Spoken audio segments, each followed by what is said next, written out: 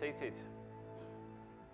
Well, let me encourage you to pull out your message outline as we're in this fourth part of this series that we've been in for the last couple of weeks. This series called No Superheroes Required. We're looking at how God uses ordinary people in extraordinary ways. And we've already looked at three characters, three names that are listed in Hebrews 11, which is like God's Hall of Fame, or you could call it God's Hall of Faith, actually. And so this morning we're going to be looking at Abraham. Now I wonder, have you ever had one of those sorts of nights? You know, one of those nights where there are 1,000 different things rushing through your head. Or a burden weighing on your heart, a heavy burden, and it felt like all you could do was just toss and turn the night away. And rest, real sleep, well, it felt impossible. We live in a restless culture, don't we? We are busy, we are overcommitted, we are overworked, and very often we are overstressed. We have more material possessions and wealth than almost any society in history, and then with that also comes the incomparable level of tension and stress and worry. In fact, research tells us that 1 in 4 of the adult population in the UK today suffers from some sort of clinical anxiety disorder. And that doesn't even include the sort of day-to-day worrying that most of us experience every single day of our lives. Some of you walked into this room this morning with something on your mind that you simply just cannot shift. You can't shake loose. Something on your heart that you simply cannot just move out. Maybe you're thinking about it even now as I'm speaking. A problem at work, perhaps, or an unresolved conflict in your life. Maybe a health or illness issue. Maybe it's a friend or family member who are in a crisis. Maybe it is a relationship problem. Maybe it's a stack of bills that just keep piling higher and higher, and you feel like you're sinking deeper and deeper. And what happens is that our hearts slip into this state of this perpetual tossing and turning, making for long nights and then therefore very tiresome days.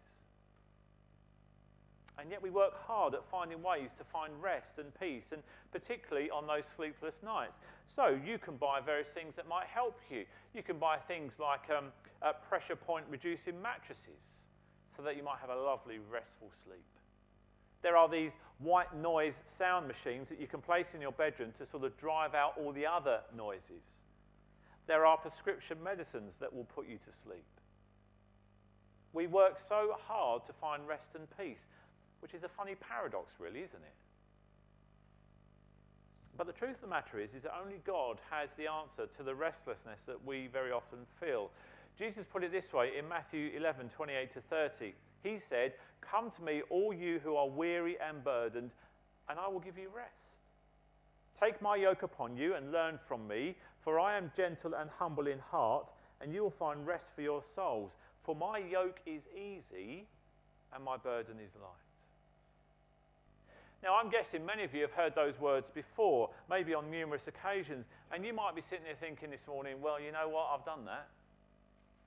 I've heard that one before. Sounds really good in theory, like the sound of it, but this is real life. That's unrealistic. If you knew my life at the moment, if you knew what was going on at the moment, well, that's just unrealistic. But why is it, when we hear these words, so many of us still live with this nagging anxiety and tension and stress and fear?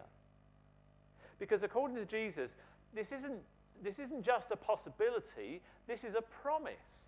And the promises of Jesus and the promises of God are cast iron guarantees. You shall find rest for your souls, says Jesus. And not only that, Jesus says, my yoke is easy, my burden is light. In other words, when we are serving Jesus, when we are using our talents for his glory, then life is it's better, because we are living our lives in the plans and purposes of God. And the burdens that Christ gives to us are easy, they are light. They are things that we long for, actually. And really that's what we're thinking about in this series, No Superheroes Required, because what we're doing, as we've done over the last 3 weeks, and again this morning, we're looking at some of the people that are listed in Hebrews 11. And what we've seen is that these were just ordinary people like you and I, They weren't superstar Christians or anything like that. They were just ordinary people, and yet God did some extraordinary things through them. They weren't perfect. They often failed. They often screwed up. They made mistakes. But they actually all lived an effective life for God. And if you are a Christian, be honest with yourself. Deep down, that's what you really want. You want to live an effective life for God. But the problem is that we can fall into this trap of holding back, not getting involved in what God wants us to do, what he wants to do through us. We hold back because we say, well, life is just too busy at the moment. Or we don't feel that we are good enough. We compare ourselves to other people and we say, well, they're involved in that ministry. There's no way I can be involved in that because I wouldn't be as good as them. Or we say, where I am at the moment, emotionally, where I feel in my life and the things that's going on at the moment, I just don't have time to do that. I just don't feel ready or able to do these sorts of things. Or actually, we are just simply fearful. In fact, more than that, we get fearful about the future. We're fearful about what might God ask us to do. And therefore, then that paralyzes us, and we don't accept God's plan for our life and our ministries and the service that he wants us involved with. See, let's be honest, each of us, if we really stop and think about it, each of us kind of have in our minds the kind of future that we long for. We have certain things that we think, I'd love to see that happen. Maybe we've been working for it for all of our lives. Maybe we've been just beginning in our early stages of our life, and well, this is the future that I would like. This is the idea that I have in my mind. This is what I'd like to see happening. This is the sort of thing that I want. This is the house I'd like to live in. This is the sort of relationships that I would like to have. I'd like to have some sort of hope for financial security. We hope for love and relationships. We hope for a family if we haven't got one. We hope for a career or a certain level of importance and significance in our lives. And we paint this preferred future that we would like, this picture of our future. But we live with this nagging tension, this nagging fear that maybe these things are disappearing. And actually, the older we are, the longer we live, the future that we maybe thought about 20 years ago seems to be disappearing. It's not what we thought. This is not where we thought we would be. We thought our life would be different by now. And actually, if we attain some level of what we think our future might be, then we worry that we're going to lose it. Because if we have it, what if we lose it? Ever feel like all the stuff that you're so desperate to have is also all the stuff that you're so consistently worried about? Bit of a funny paradox again, isn't it? Well, if so, you're not alone. And therefore, you need a renewed vision of God and how God thinks about our picture of the future. How God can use ordinary you and me in his plans and purposes. Because when you discover what that is, life gets easier. Why? Well, because we're living the type of life that God wants us to live. We are living out his own plans and purposes for our lives. We are moving to the future that he wants for our lives, not what we want. And life just gets a little bit easier. Yeah, there are problems. Yeah, there are challenges. But life gets easier because you know you're in the plans and purposes of God. And to help us to understand this, we're going to look at Abraham, listed in Hebrews 11, who struggled with some of the things that we struggle with. Because Abraham, like you, was working on his own picture of his future. Abraham had a career, you see. He was educated. He had a family. In fact, he accrued material wealth. He was probably thinking to himself about how to provide for his own retirement. You know, he was an older guy. How's he going to provide for his retirement, for his family, and so on? He was probably managing a number of different tasks, a number of issues of life, as it were. And I can imagine for Abraham there were a few restless nights as he wondered about where his life was going, if his future would be secure, if he'd be able to keep a track of all that was in this picture of his future. And perhaps it was during one of these sleepless nights when God, in fact, interrupted Abraham's life with these incredible words.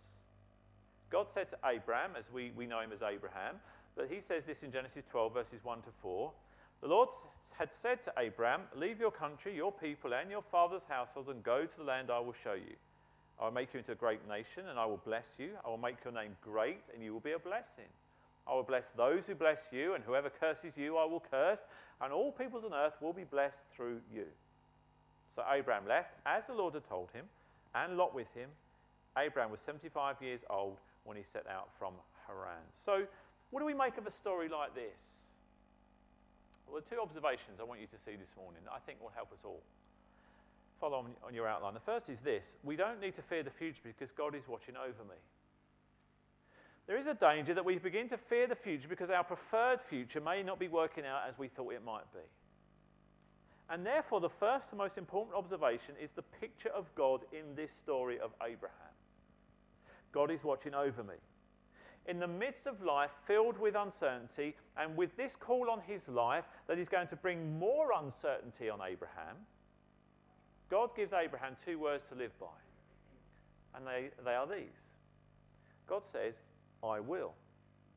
In fact, 7 times God says in some way or another, I will. 7 times God says, I will do whatever it takes to get you where you need to go. I will. Now, just think what that phrase is and what that phrase isn't.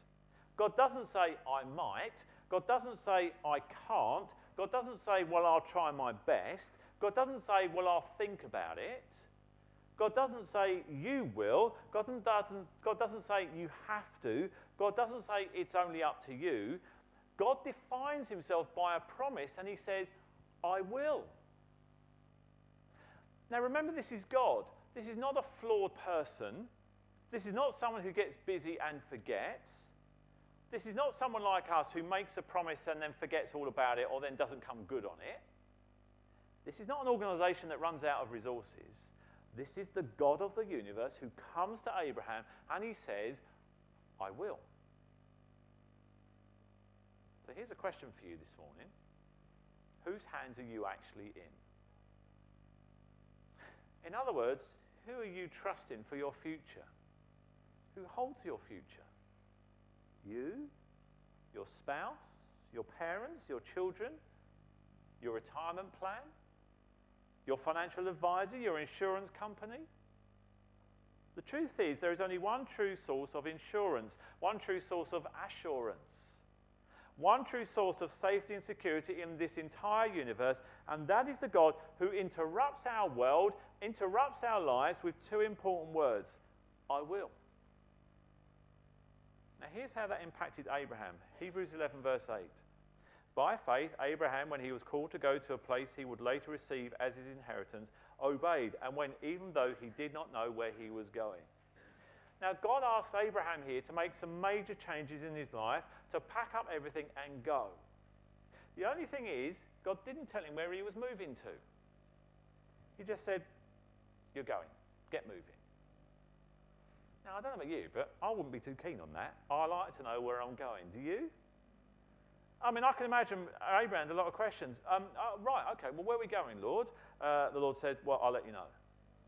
Well, okay, how long will it take, Lord? I'll let you know. Well, how do I know when I get there? Well, I'll let you know. Would you move on that basis? Would you turn your world upside down on that basis? And it was especially difficult for Abraham for several reasons, because in Genesis, in the verses we read, it tells us that Abraham, when he moved, was 75 years old.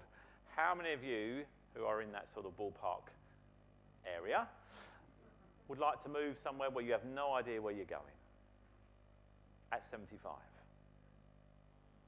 See, Abraham was saying, God, I'm ready to retire. I'm ready for my pension. I'm ready to kick back and relax. I'm ready to sit in my easy chair. Some of you are retired going, well, that's not what we're having at the moment. But, you know, he was ready just to take it easy. And God says, hey, it's not my plan for you. Hey, you're going to have the biggest adventure of your life. He was old. Not only that, he was wealthy. Abraham lived in a city called Ur. Now, that doesn't sound too appealing to us, does it? A place called Ur. I mean, no wonder he wanted to leave Ur, but, you know, that's where he lived. Archaeologists tell us that actually Ur was a beautiful city of the time.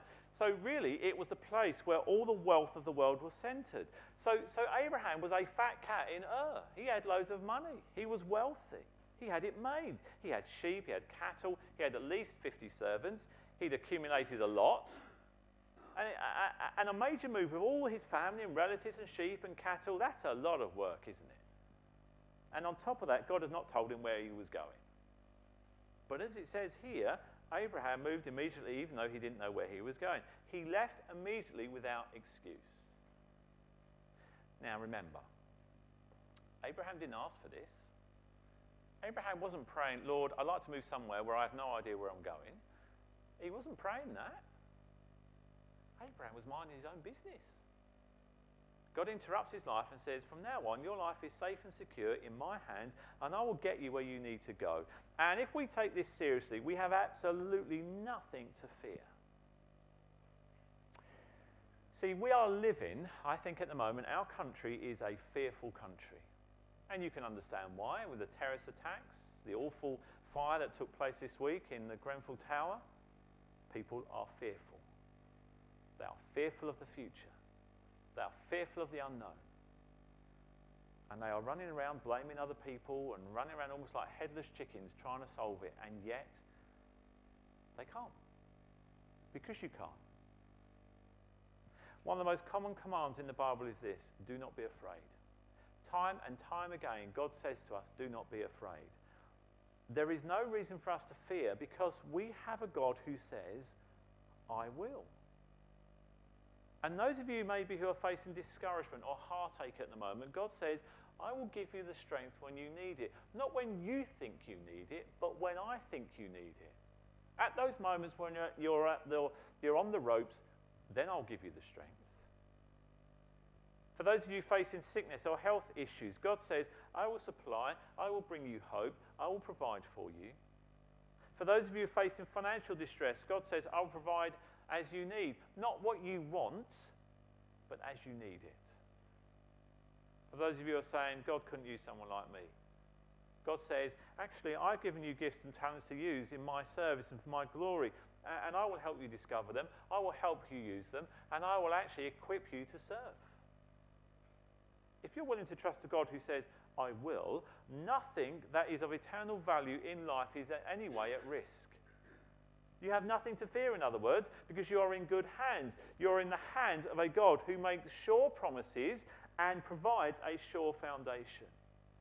So Hebrews 11 verse 9 we read, by faith Abraham made his home in the promised land like a stranger in a foreign country.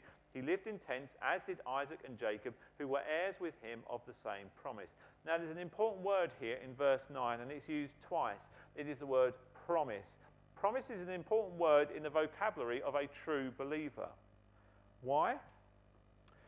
Because God wants us to base our lives on promises, not on explanations, but on expectation. We want explanations, don't we? We want God to explain everything that's going on in our lives. God, I'll do this if you tell me everything that's going to happen. If you tell me all the details, then I'll do this. I'll trust you in this. We want explanations of why things happen, good or bad things in our lives. Our country is asking the question, why do these things happen? But that's not what God wants us to base our lives on, his explanation. He wants us to base our lives on his promises. God promised Abraham, if you move, I will give you the land of Israel. Now the problem is after he got there was a delay in the transfer of ownership. Abraham lived another 100 more years and he never did receive it at that point. And notice it says he lived in tents. Well, that is really talking about temporary living. How would you like to live in a tent for 100 years? He'd not settled down. He was constantly on the move. It's partly his lifestyle, but he was constantly moving. How long did he have to wait? Well, it also says, so did Isaac and Jacob. That is 2 more generations. So Abraham had to wait 3 generations to get the promise fulfilled. Now that is a long time to wait, isn't it? Abraham probably started every prayer with, when, Lord? When's this going to happen?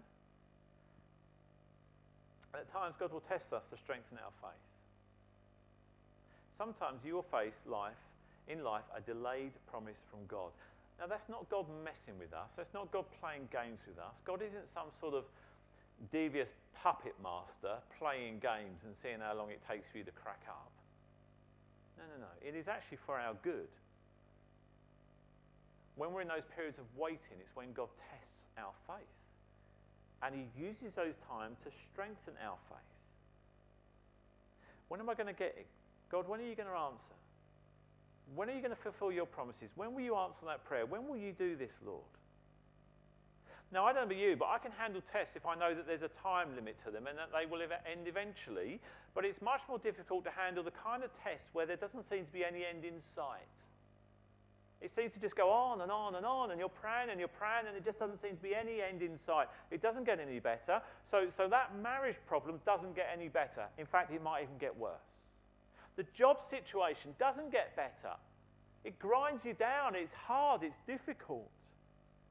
It seems like there is no end in sight. There seems to be this continual test, a delayed promise. Now, you know it's going to come because that God promises these things, but you don't know when.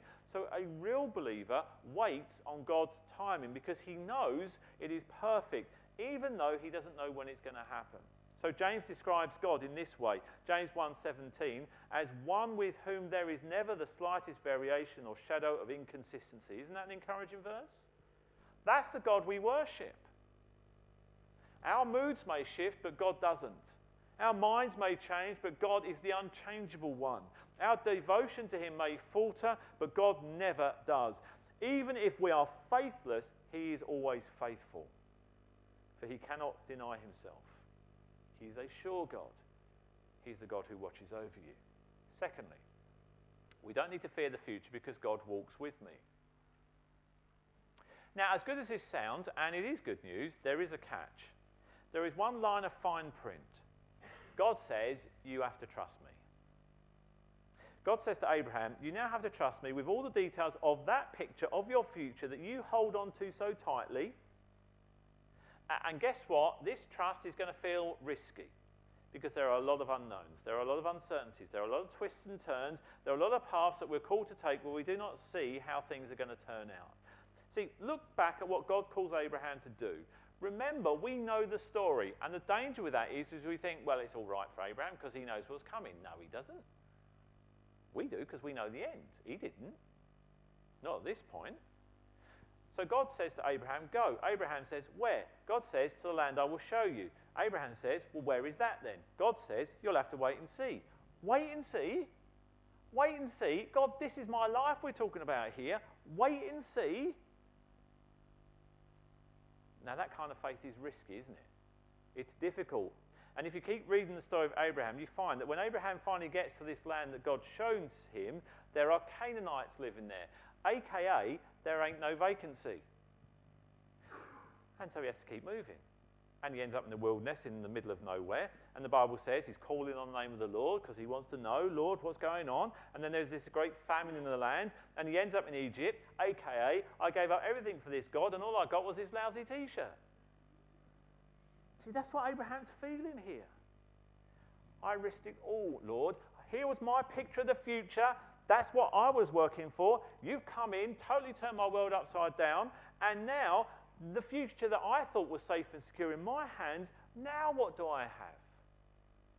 Life did not turn out the way Abraham expected. And you probably can echo those words. Life, as you know, probably for you, has not turned out the way you expected. And the longer you live, the more you realise that, perhaps. When you're younger, great dreams, here's what I want, bring it on, Lord. And yet, mistakes bring consequences, and we have to live with those consequences, and some of those consequences go with us into our future, not the preferred future that we had in our minds. And so we can resonate with these things, can't we? And in fact, much of what Abraham had, much that gave him this sense of security and confidence, much of what allowed him to feel comfortable and content, God says, you've got to leave all that stuff behind. You need to trust me. So stop clinging to all that with all your might, with a closed hand. Instead, you need to trust me with it. And we all face situations in life where we have to choose whether or not we're going to do that, whether we're going to follow what we think is our future, which is not the best, or we follow God's future, which is always better. You see, trust is a choice. We choose to trust. Now, that's easy to say when life is ticking over okay, isn't it? You know, when we're on the mountaintop, when life is just wonderful, everything is as it should be, we go, yeah, of course we can trust God's piece of cake, isn't it? Yeah, we trust God, life is great, singing praises, bring it on, Lord, whatever you want, great. But when life takes that unexpected turn, it's not so easy, is it? For example, someone is battling serious health issues, and in the midst of questions about treatment and future health, there are the deeper questions about the picture of life that they have, and if it is now deteriorating away, disappearing before their eyes, because they thought life was going to look like this, but now this health issue means life is going to look like that. That's not what I was looking for. Trusting God at that point is no longer this nice spiritual idea. Trusting God is a gut-wrenching, heartbreaking, nerve-wracking affair, because everything that matters to their life now feels in some way at risk. God, that's not what I thought was going to happen. Now, God will be faithful to you. God will walk with you every step of the way, and you can find peace with that without any strings attached. And what a blessing it is to know that, to discover that, to live in that daily. And what peace and freedom that brings. And yet so few of us with so much actually ever really know this and experience this. The reality is this kind of faith, this kind of trust is really, really difficult. And most of us can't handle the waiting, the uncertainty, the what-ifs of life. So we start to go out and we look at ways in which we can fill in the blanks. What we do is we say, God, I'm sure you've got this covered, but just in case, we make a way of sort of trying to compensate for God, don't we? If he doesn't come through, we'll just fill in God's promises. If they don't come through in the way in which we hope for, we'll just pick up the slack, God, for you. Which is exactly what Abraham did, actually. This is a fascinating moment. Look back at Genesis 12, verse 4. So Abraham left as the Lord had told him, and Lot went with him. Notice that? Lot went with him. Didn't God say, leave your family and your father's household behind? But Abraham takes his nephew. Why? Well, we see God's promise of making Abraham a great nation meant that Abraham would need a child. But here's the thing. Abraham is already 75 years old. Fancy having a child at 75 years old? Thanks, but no thanks. Hard enough for the grandchildren. At least you can give them back, can't you? Yeah, you know what I'm saying, some of you. And of course, his wife was also a lot older as well. She was old and she was unable to have children as well. So Abraham, what he does is he fills in the gaps with things when things look impossible, where it seems like God might not come through. And he takes his nephew so they will have a family line. He takes his nephew in case they need a child of promise. Abraham, you see, is basically saying, look, God, I know you promised to take care of me, and it all sounds really great. It does, Lord, but, you know, things here on earth, things in my life, they don't look so promising. The circumstances don't look that great. I'll sleep a lot better, Lord, if I just deal with this child of promise thing. You know, I'll pick up the slack a little bit. Let me deal with it in my own way, in my own time, as I see fit. And, of course, if you know the story, every time Lot shows up, there just seems to be another problem. Lot takes the land God promised to Abraham. Lot gets himself in trouble in Sodom and Gomorrah because Lot wasn't supposed to be there. Lot is not the child of promise. Isaac will be, but they couldn't see it. They couldn't wait for it. They couldn't handle the uncertainty. They couldn't handle the what if God. They couldn't handle the question, what if God doesn't come through in this? In fact, Abraham continued to struggle with this, even though God had promised him that he would be the father of a great nation. Hebrews 11:11-12. By faith, Abraham, even though he was past age and Sarah herself was barren, was enabled to become a father because he considered him faithful who had made the promise. And so from this one man, and he is good as dead, some came descendants as numerous as the stars in the sky and as countless as the sand on the seashore. See, God had promised Abraham that one day he would be the father of a great nation, the nation of Israel. But here's the problem. Abraham's now 99 years old. And he still didn't have any kids. Would you be a bit worried at that? I mean, that's proper old, isn't it? 99. Imagine planning your first children at age 99. Wow. And Sarah's pretty old in years as well. She's already gone through the menopause. She's incapable of having children. Abraham looks at himself and goes, no way. Sarah looks at herself and goes, double no way. I'm not having any of that nonsense, thanks very much. It's an impossible situation. Well, here it is in Genesis 18.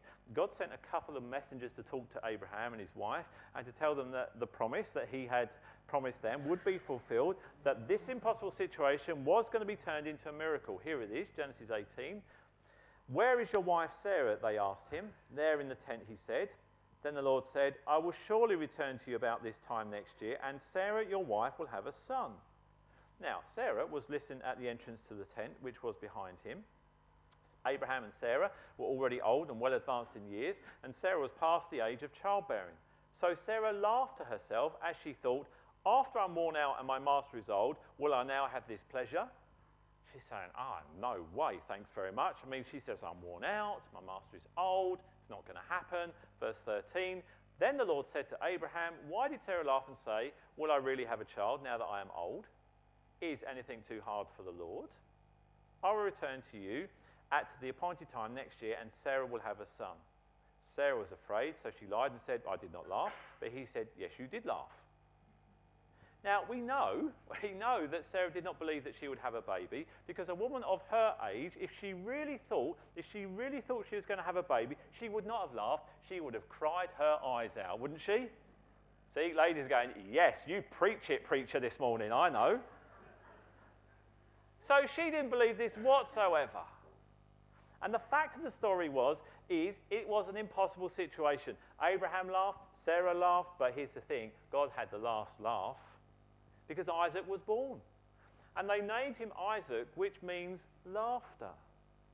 They said, this is impossible. They laughed at the idea, but God had the last laugh. They couldn't handle the what-ifs. They couldn't handle the question, what if God doesn't come through? And we say the same things again and again and again, don't we? How am I supposed to be generous with my resources when I feel so cash-strapped? What if God doesn't come through? How am I supposed to be freely giving my time when I don't feel I have enough time to do anything? What if God doesn't come through? It's hard to live with that uncertainty, isn't it? It's hard to live our lives with the what-ifs. Let me pause for a moment and ask you that question. What does that question hit home for you right now? What if God doesn't come through? What does that mean in your life today? What is that heavy burden that you carry that keeps you awake at night? What is the anxiety that is deep down, deep inside your heart, maybe right to your bones? What makes you chase God's promises in your own way, saying, I'm not sure you're going to come through, God, so I'll just do this to help? Where are you afraid that God won't come through for you? The truth is, there is no lasting peace or joy and contentment in this life without Jesus at the very center of our lives. And if you've tried any other tactic than Jesus Christ, then you know the restlessness that I was talking about earlier on. If you try to live your life without Christ, do not expect peace and joy and contentment. You'll get a level of happiness, but not the sort of joy and contentment that the Bible describes. Because you're living your life apart from Christ. You're living your life away from what God wants. But you see, it doesn't have to be that way. It can be different. You can be different. All it takes a moment where you say, as Abraham did, is you relinquish your grip over that life, that picture of your future that you hold so tightly, saying, Lord, this is what I'm having, whether you like this or not, where you say, no, actually, I'll open my hand, and Jesus, I will trust you with that future. And actually now, Lord, it doesn't really look the way that I thought it was going to be. That future doesn't look so sure, or the one that I had in my mind.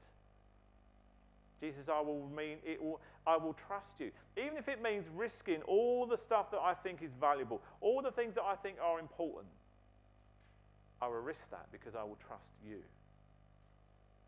And you know, God may already be putting something on your heart. In fact, you know maybe that God has been speaking to you, maybe over a period of weeks, months, maybe even years. And you know you need to deal with that. Or something that you need to let go of. Something that you're holding on to so tightly that you know is messing up the future plans he has for you. And actually it's affecting the present, not just the future. What do you need to let go of and hold with an open hand? Now, as I close, let me give you a few practical ways to do this sort of stuff, because I don't know about you, I need some practical things to help me understand this sort of trusting God thing, what it actually looks like on a daily basis. What does it mean? How do I do this daily?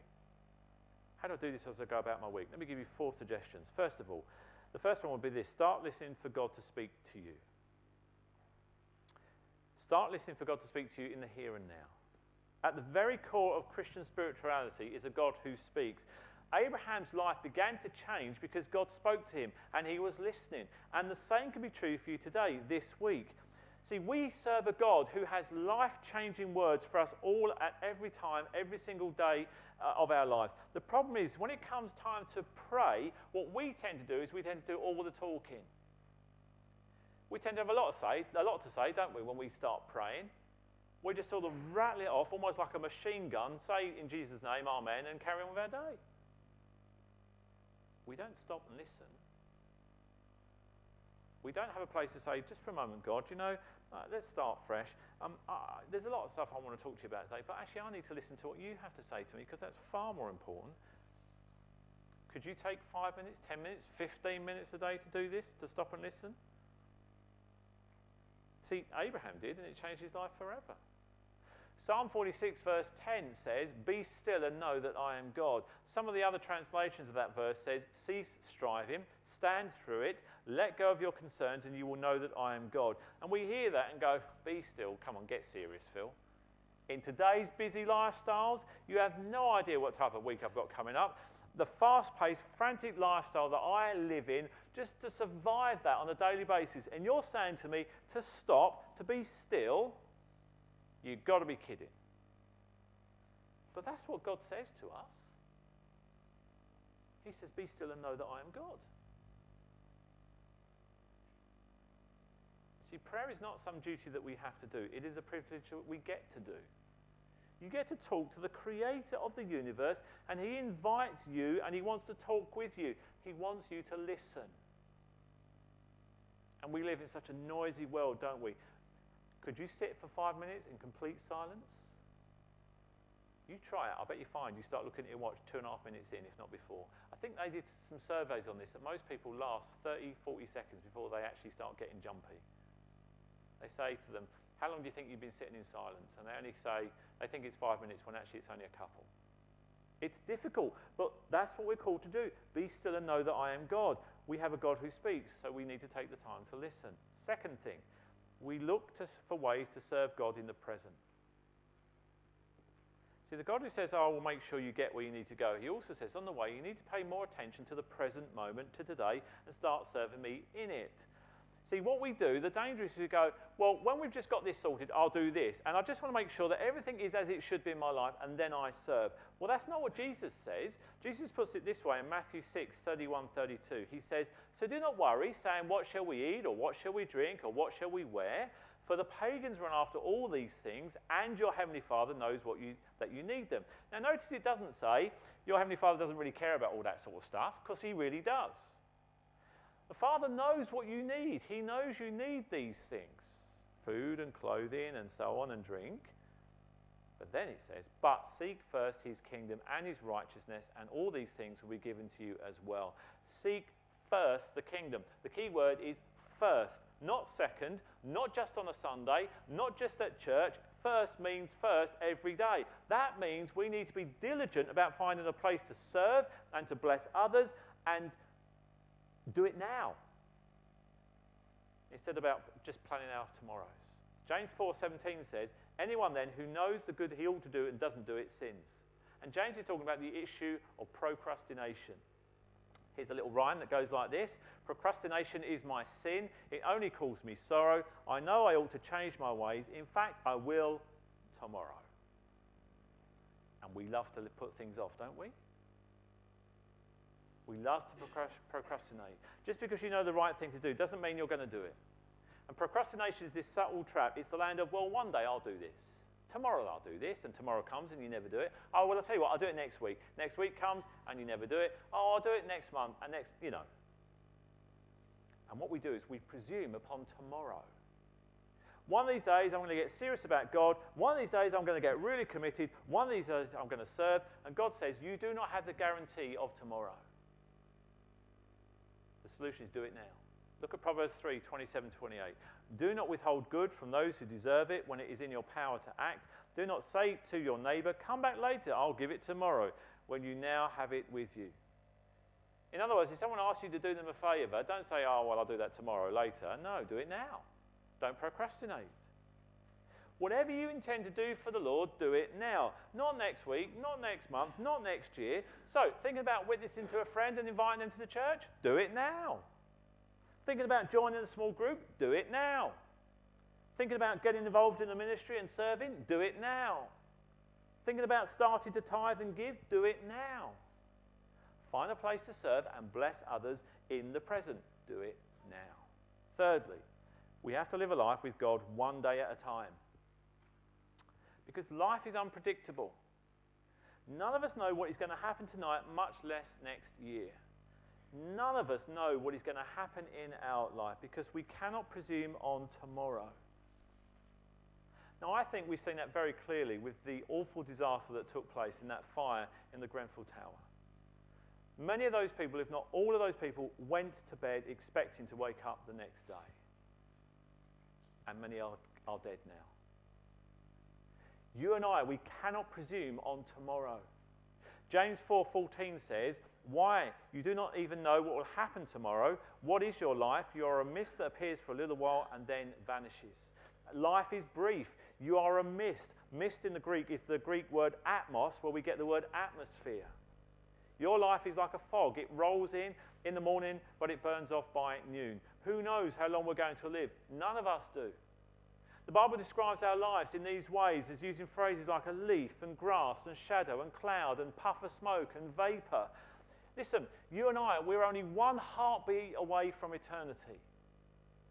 I don't know how long I'm going to live, and neither do you, but the reality is life is short. Well, what's the solution? Well, Matthew 6:34, Jesus says, so don't be anxious about tomorrow. God will take care of your tomorrow too. Live one day at a time.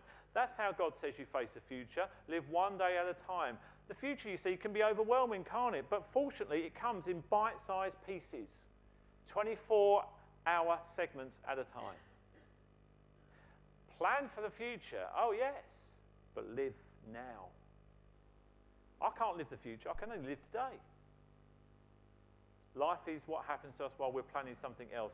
Today, you see, it's the good old days we're going to talk about in 15 years' time, aren't we? So enjoy now. Make the most of now. Don't make the mistake of planning your life without God. Don't make the mistake of presuming about tomorrow. I don't know if I've got next week, much less next year. I just shouldn't assume it. Just because the future is uncertain, unsure and brief doesn't mean we get all uptight and paralysed over these sorts of things and then we worry. No, it's the motivation to trust God more. You put your trust in God, that's how you face the future. David says in Psalm 31 verse 15, my future is in your hands. So don't make the mistake of planning without God, and don't make the mistake of presuming about tomorrow. Instead, include God in your planning and make the most of today. Live one day at a time.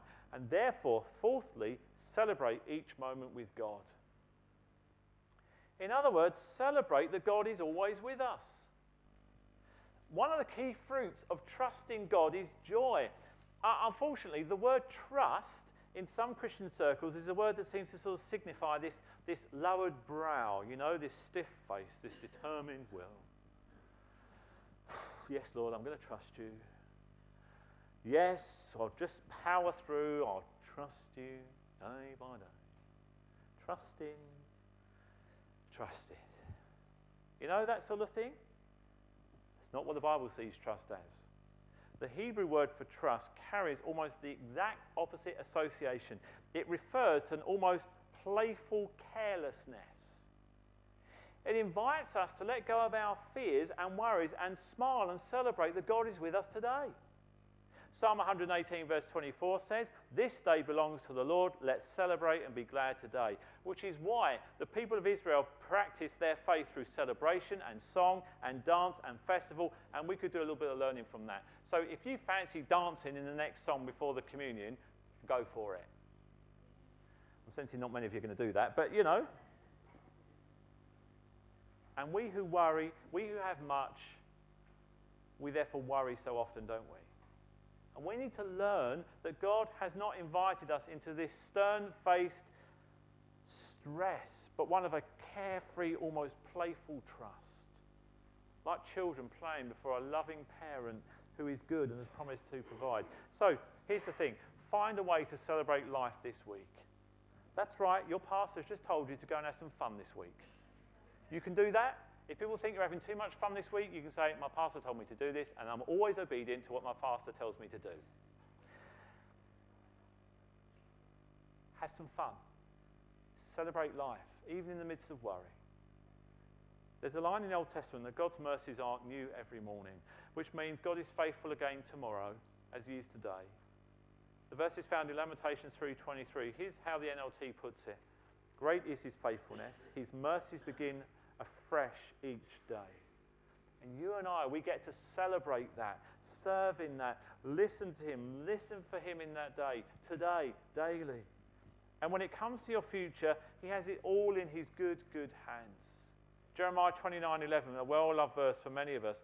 For I know the plans I have for you, declares the Lord. Plans to prosper you and not to harm you. Plans to give you a hope and a future. And you can trust him in that. Abraham did, and Abraham was used incredibly by God. Trust God. Live for him. And not be fearful of your future. Let's pray together. And maybe as we just quietly come before the Lord, can I encourage you to imagine the picture, that picture of your future, the one that you have in your minds, maybe all the details of it. Maybe that's the future that you're holding on to tightly, saying, God, that's what I want, that's what I'm working to, that's where I'm heading. And instead of imagining it, holding it tightly gripped in your hands, I want you to imagine it just with open hands.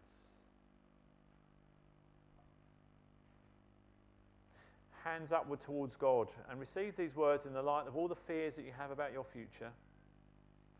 For I know the plans I have for you, declares the Lord. Plans to prosper you and not to harm you. Plans to give you a hope and a future.